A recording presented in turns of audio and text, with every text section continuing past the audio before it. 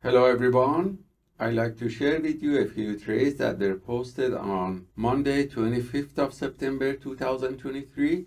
These trades were shared by AA, who's trading Nasdaq CFD.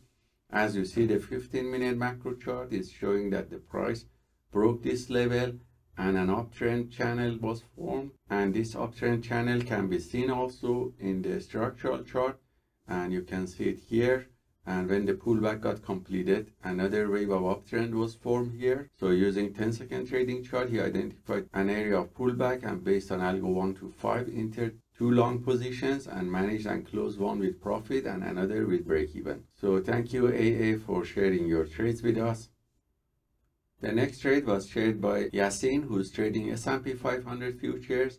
As you see, the macro chart reached an area of the static support, and the buyers came back. So you can see the uptrend channel here, and this uptrend channel was seen also in the structural chart here, and we see that the pullback got completed. So using the trading chart, when the price broke this level, this provided a signal based on Algo 1 to 5. So he entered here and managed this with exit strategy number 1 with profit. So thank you Yasin for sharing your trades with us. The next trades were shared by MG, who's trading Dow Jones CFD.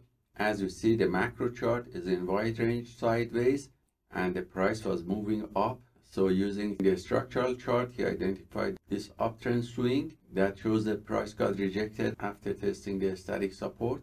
And using the trading chart, he identified this uptrend area and entered based on Algo 1 to 5 several long positions and managed and closed them with profit. So thank you MG for sharing your trades with us.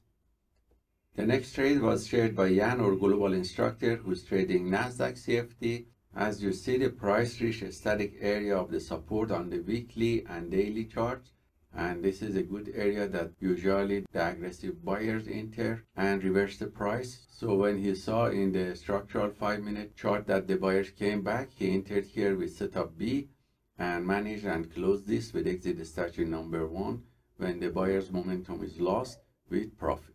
So thank you very much Yan for sharing your trades with us. The next few trades are those that I have taken during the New York market session, and the video with detailed explanation was sent to students yesterday, so I'm gonna replay the video here for you. Hello everyone, I'd like to share with you the trades that I have taken today on Monday 25th of September 2023. These trades were taken on Nasdaq and Dow Jones and S&P 500 futures. If you look at the macro charts, we see that 1-hour chart shows that the price went up during the Asian session and was above the previous day low and close. And during the London session, it started to go down and retest this level again. And during the New York market session, it started to go up and again retest these levels and went up again. So I took several long positions on Nasdaq around 10 o'clock. And also on Dow Jones and S&P 500, and all these long signals were copied by copy trader to multiple Apex Trader funds accounts. And as you see, the result was positive, showing profit factor of 5.2 with about 92% win rate from the long positions taken, and the average win to loss ratio of 0.42. The largest winning trade was $175 and the largest losing trade was $134. So hope this trade taken by the PAAT system is useful for you, and let us know if you have any questions. Have a wonderful day.